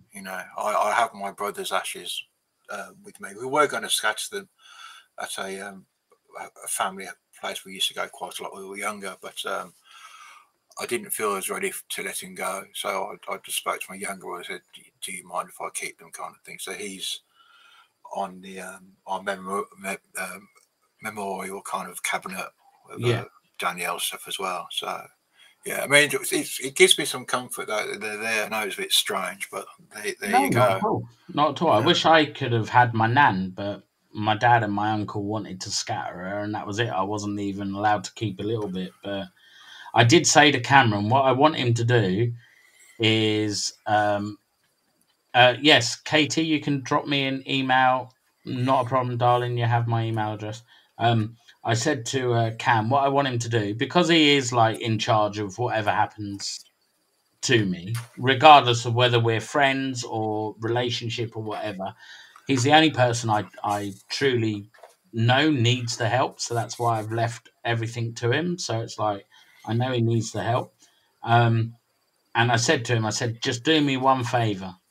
Take my phone when I die, unlock it, take a picture of a black wall, and then send a text to everyone in the church saying it's bloody dark in here, just as they lower me coffin down.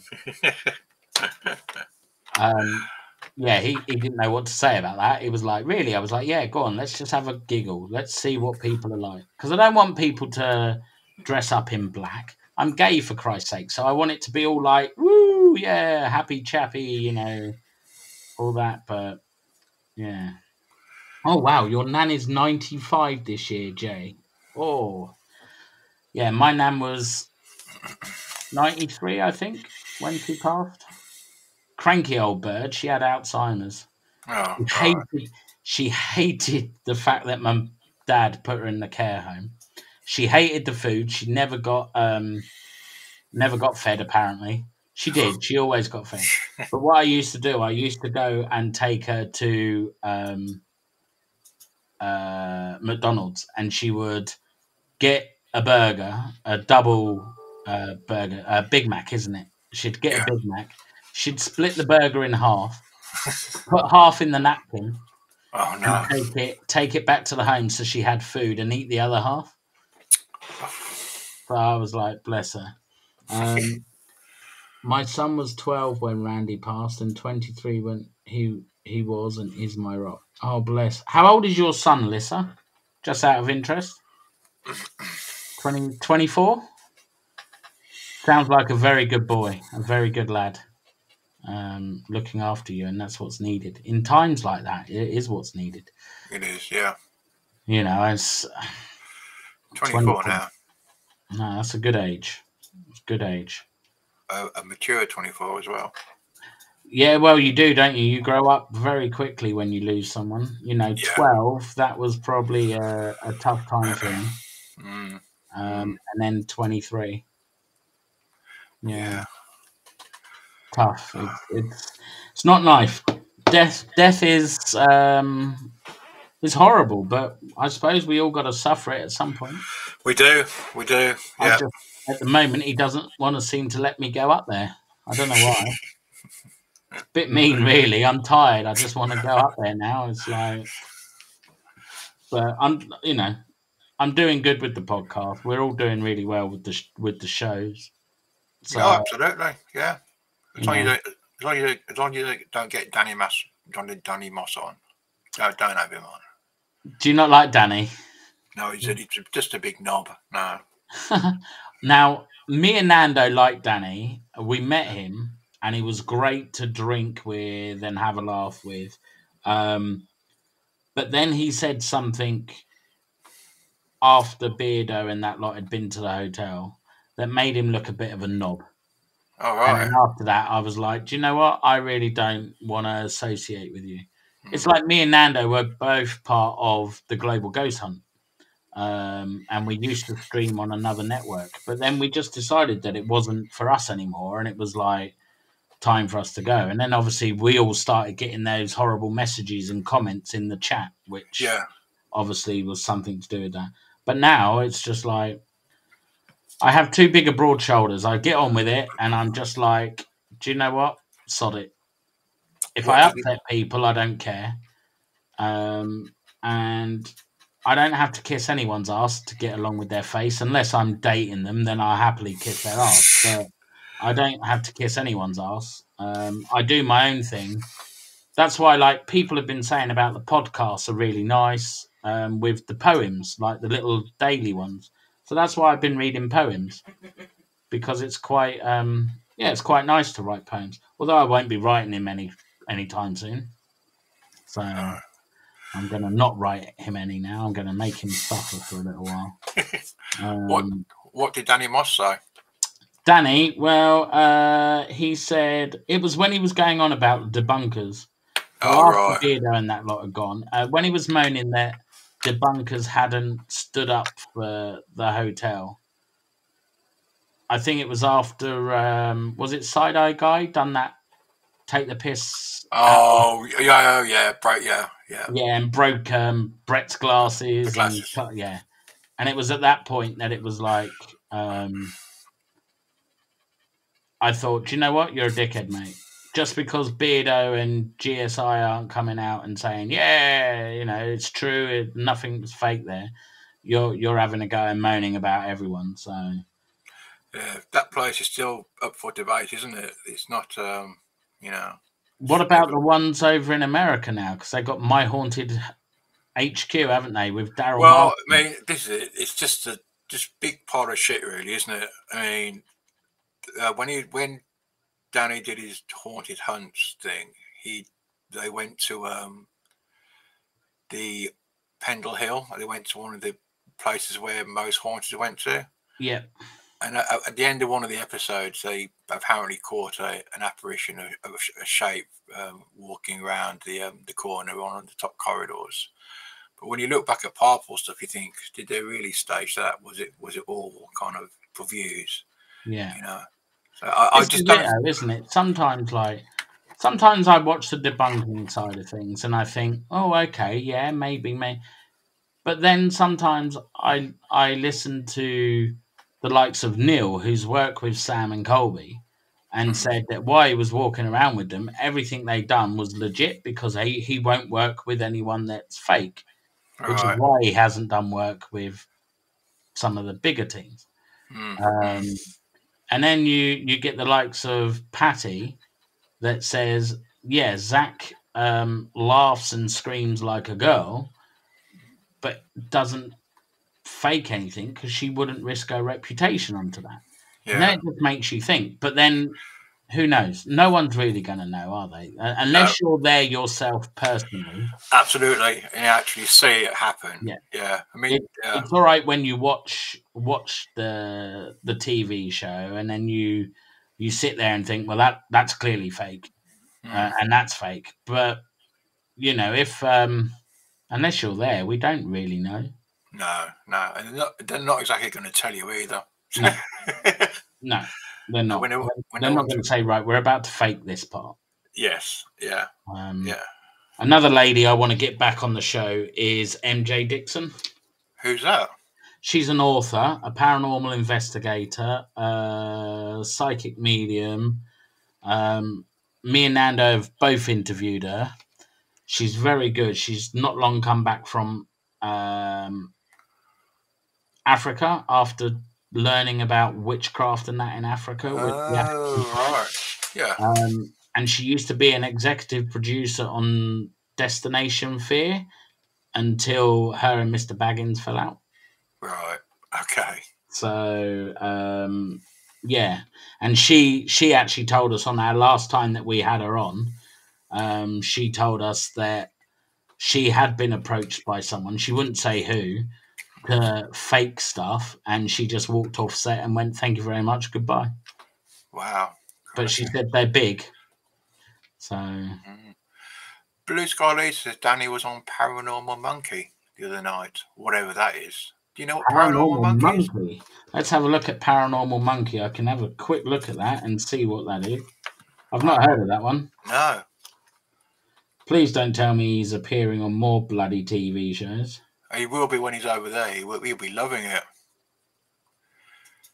His ego will be that big that he won't be able to get on a plane home.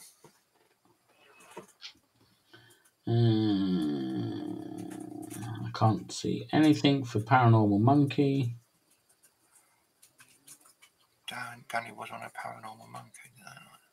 No, I can't see anything about Paranormal Monkey, so I'm not sure what that is.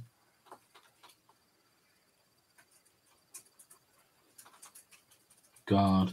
Well, this is it, isn't it? Why he's out in America, he's not pestering us, so that's a good thing. Yeah. But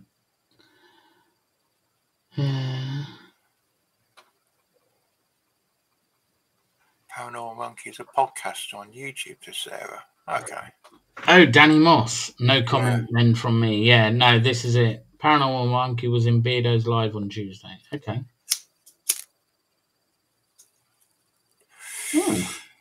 I kind of get the feeling now with YouTube and people seem to be using it as a new job. That once they go down that road of they've actually made some money from faking paranormal, they can't go back. Once they've touched it, they think, oh, we're onto a winner here. Yeah. And if you're you got a good team behind you editing and doing your special effects, then until you get caught by the debunkers, like what's happening with the Foreman brothers, which you got to know they're full of bollocks anyway. You know, surely people. The minute them two went in that fucking stupid house that Omar done, it was like, well, they're fake. Because anyone that's associated with Omar is fake. Yeah. You know, the minute you go in there, you've ruined your reputation. Even if you were the best ghost hunter on the planet, you're fake because you've gone into that situation where, you know, no one's going to trust you because it's associated with bloody Omar and Yasko and all that lot. That's it. Well, basically, it's just one big fake fest, really, isn't it? So, but hey, oh well, I think you know, we nearly hit the 2 hour mark again. I know, we've done very, very well. Yeah, and Nando failed to turn up, so Was he going to come up or come on? he did say he was going to try. He took Sarah out for Try. Valentine's Day, so they went for a meal and something romantic and lovey-dovey and ugh. He's probably gone up two steps on the stairs and fallen over. Yeah, too many Baileys laying on the floor again. So I'll have to check out this paranormal thing. See if I can go. yeah, have a look at it. It's Well, yeah.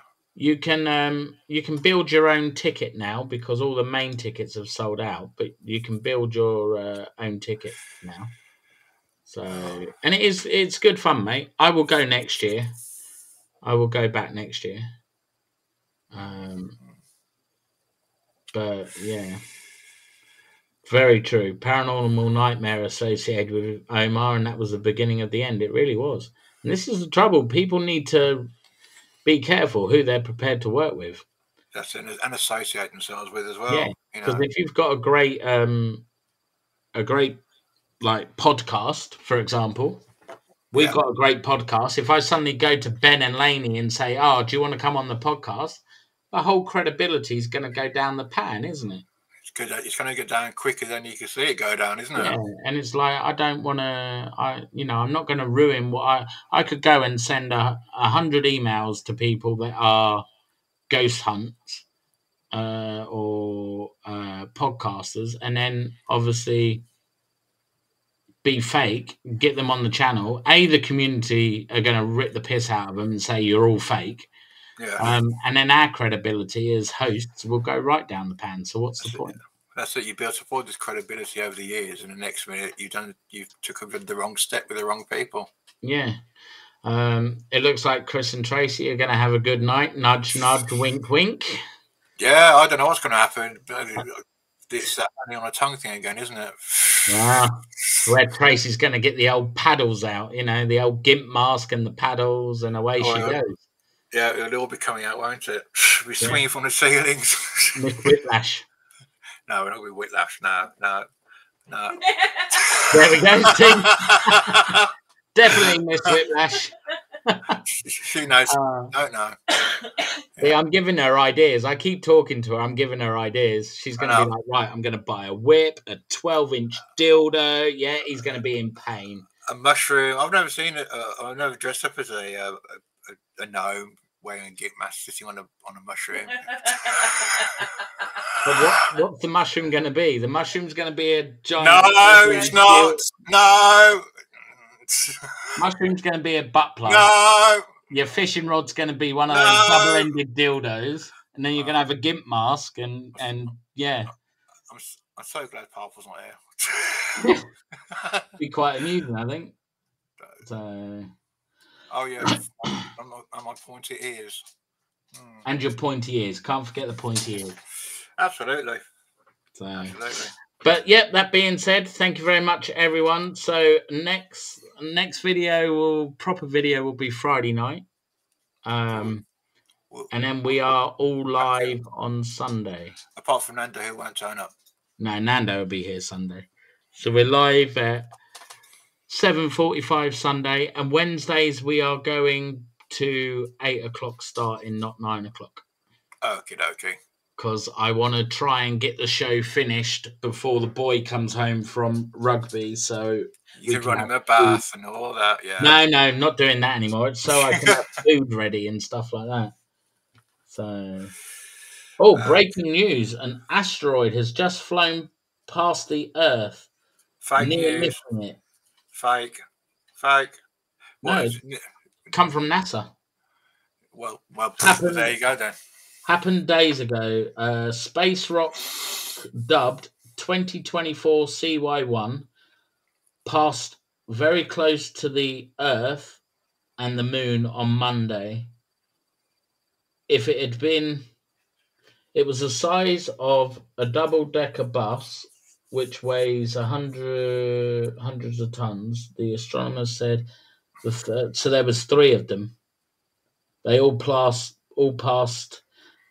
at a distance. If it had been 75,000 miles closer, it would have got drawn. Oh, is that all? 75? Oh, okay. Yeah, but 75,000 miles in space isn't really that much, is it? Oh, I don't know. Is it really? I don't know. It sounds Not a with lot. gravity. You think about it. I thought Katie had just put night all safe sex, but it says stay safe. No. Valentine's Day does some It's really crazy stuff. strange stuff, doesn't it? Yeah, Does really some crazy stuff. plays with your head badly. Yeah, literally plays with your head. Okay, No, on that note, not then. that. Yes, I think we'll go now. We're talking about heads now. Yeah, we'll go now. I'd like to say thank you to everyone for coming in the chat. We will see you all on Sunday for the live show, but Chris and Nando will be in the live chat on Friday. I will be out saving the members of the public like I always do at the weekend, doing my service. Yeah, much love. God bless. And guys. see you all soon.